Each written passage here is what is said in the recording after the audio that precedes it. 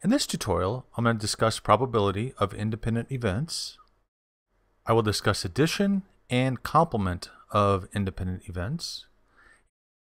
In this example, I'll be using two dice. I could roll a 7, I can roll a 4, I can roll an 8, and so on and so forth it goes. In this example, though, I'm going to talk about the probability of rolling a 7 or rolling an 11. I'm going to discuss and show you the proper notation that you'll see in your textbooks and your classes. I'm also going to show you the complement of a 7, which means rolling anything but a 7. So now let's imagine I have two dice, and on the left-hand side is one die, and on the right-hand side is the other die. I guess dice, I don't know. Now I imagine I roll a 2 and a 3, that adds up to 5. I roll a 2 with the first dice and a 3 with the second dice for a total of 5. If I roll a 1 with the first dice and a 1 with the second one, that adds up to 2. A 1 with the first one and a 2 with the second one, that adds up to 3. I'm not going to do this for all of the dice, just the first row here. So if I roll a 1 and a 3, that's 4. A 1 and a 4, that's 5. And 1 and a 5, that's 6. And 1 and a 6 is 7. Now I'll fill in the rest of the table, and that's how I get the values for this table. Now if I counted up all the entries or all the events in this table, if I counted up all those, I would have 36 events or 36 possible outcomes.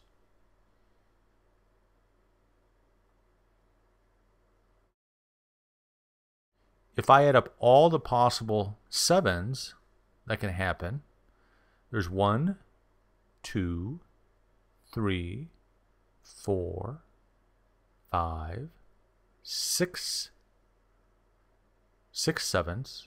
So I have 6 out of 36 possibilities. So that's 6 out of 36. Now for an 11, there's only 2 possible, 1, 2. So I would say I have 2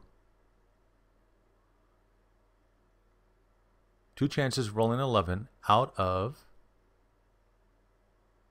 36. The chances of rolling a 7 or an 11 is simply 6 plus 2. So I just take 6 plus 2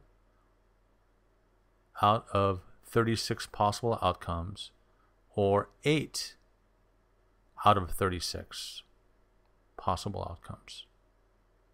And that's a chance of rolling a 7 or an 11.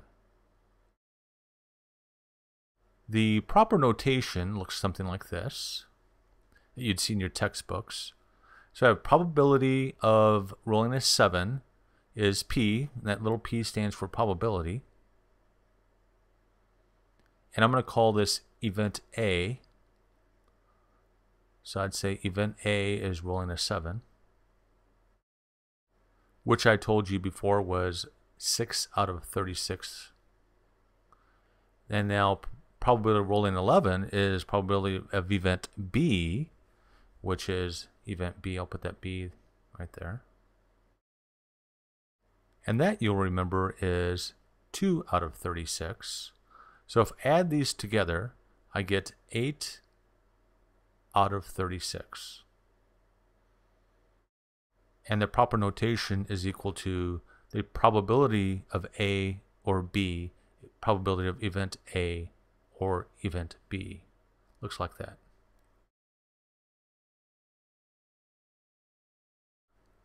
Now, before I have the probability of event A, which is that, now I'm going to talk about the complement. And I write the complement, there's that little hash mark next to the A, that means the complement of event A. And in this case, it's anything but a 7. All the red values there. So the complement of event A, I take 36 out of 36, which is all possible outcomes, and I subtract off 6 out of 36, which is the probability of event A. And this is equal to 30 out of 36. So the probability of the complement of event A is equal to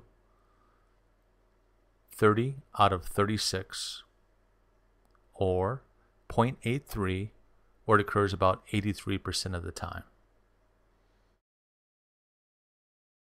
And this is the complement of the probability of event A.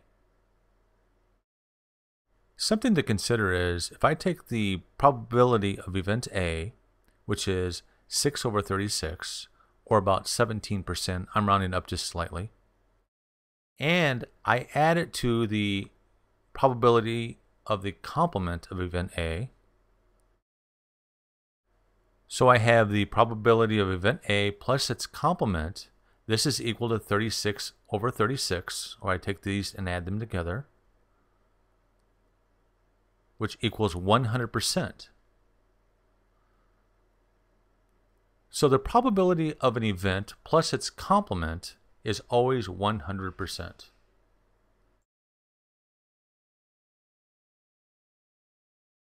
Make sure you try to share the knowledge, like us on Facebook, Google+, or follow us on Twitter. Questions and comments below. And don't forget to subscribe because I'm always posting new videos.